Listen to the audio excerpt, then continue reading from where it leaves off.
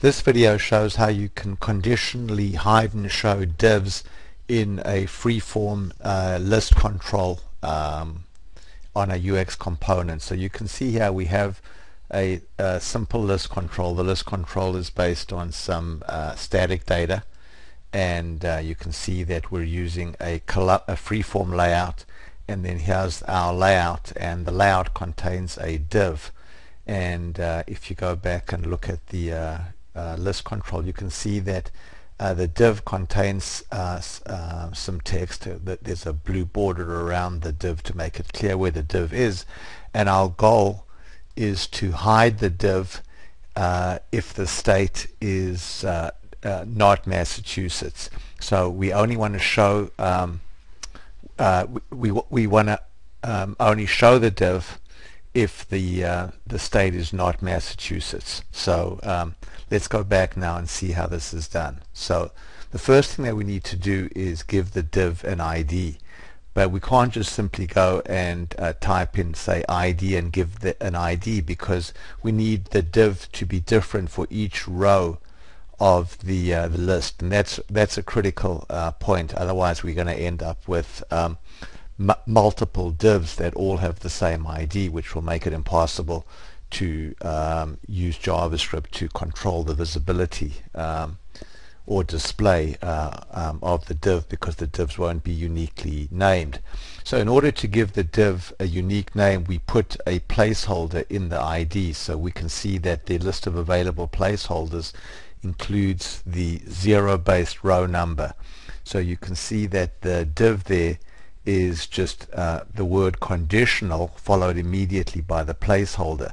So that means that the div in row 1 will be called conditional 0, the div in row 2 will be called conditional 1, etc.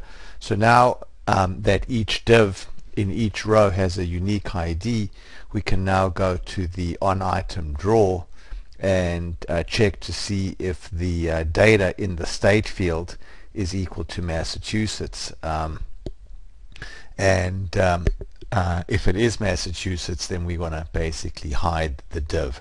So we can go back to fields here, and we can see that state is has a capital S, and then the rest of it is lowercase, and that's important because JavaScript is case sensitive.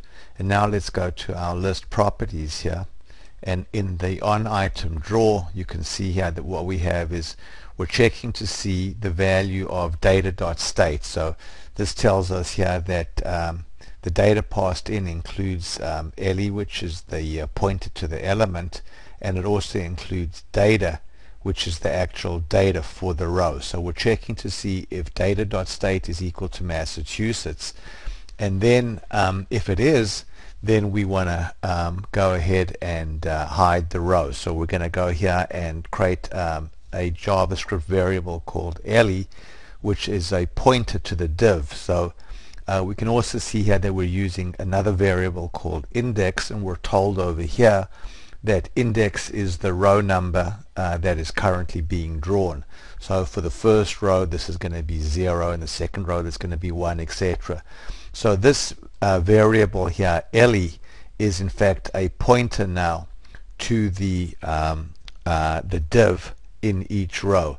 And now if data.state is equal to Massachusetts, then we want to go ahead and hide that element. So here we go. If the element exists, then here Ellie.style.display equals none. So now let's go ahead and run the component. And we can see here that here's the first row, Massachusetts, the div was hidden. The second row, it's New York, so the div is shown. California, it's shown. Illinois, it's shown. Then for Massachusetts again, the div was hidden. Here the div is shown, etc. And then for New York again, it's shown. So what we've shown here is how the onItemDraw event in the list can be used to conditionally show and hide sections of each row in the list, and this is done by creating a unique name for the div in the list template, so that we can address the div directly. Thanks very much for watching.